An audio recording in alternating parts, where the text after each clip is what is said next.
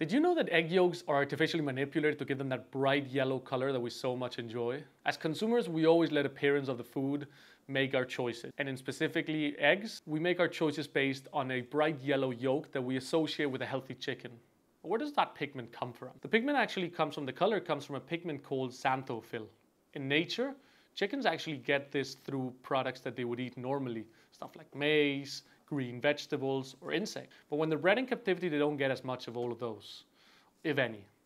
So actually, poultry farms reintroduce that pigment artificially, and they can do that through a couple of ways. There are natural sources of the pigment, like marigold flour, or most often, they use synthetic sources. Now think about this, even if you were trying to eat much more naturally, would you eat an egg yolk or an egg that was pale yellow?